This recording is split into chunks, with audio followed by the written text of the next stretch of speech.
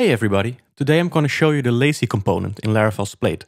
Here I've got the fresh Laravel application with the coupon page. As you can see, it's quite slow, and that's because the code is generated by an API. Let's go to the editor and see what happens. Here I've got my routes file with the coupon route and the controller.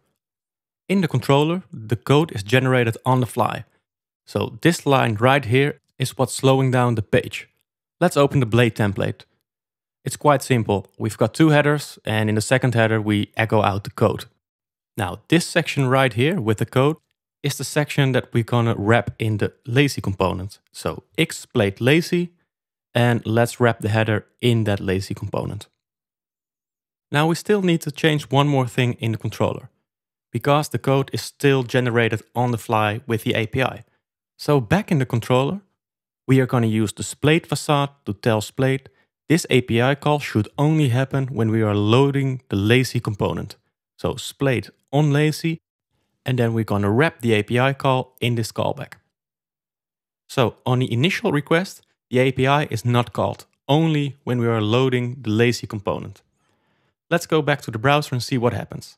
Let's go to the home page and click on coupon again, and you can see that the page was loaded instantly. And here's the code.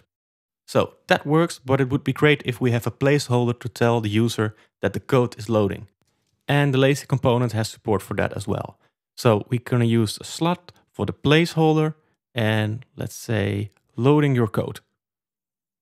And this placeholder is only visible when the lazy component is still loading. So one more time, let's go to the home page, go back, and now you can see loading your code, and there it is. So the loading of the lazy content happens right after the page has been loaded. But you could also choose to load the lazy content, for example, when a user clicks on a button. Let's check out how that works. We're going to wrap the lazy component into a toggle, and we're going to use a button above the lazy component. So button on click toggle, and we're going to name this one show coupon code.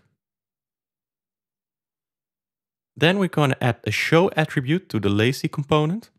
So the lazy component will only be visible when it's toggled. Let's close the toggle element. And then the last thing we need to fix, we only want to show the button when it's not toggled yet. So if not toggled. Let's go back to the browser. Now the code won't be loaded until we click on this button.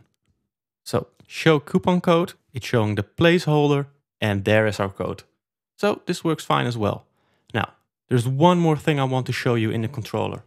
Let's go back to the editor and open the controller. Right now, the only view data we have is the code. But of course, maybe there's other data as well. For example, maybe we load all users from the database. We might use this somewhere else in our template, but it's not in the lazy loaded content. So with this other method, the onInit, we can tell Splade to exclude the users from the template when it's loading the lazy content. So that's it. Thanks for watching again, and I'll see you next time.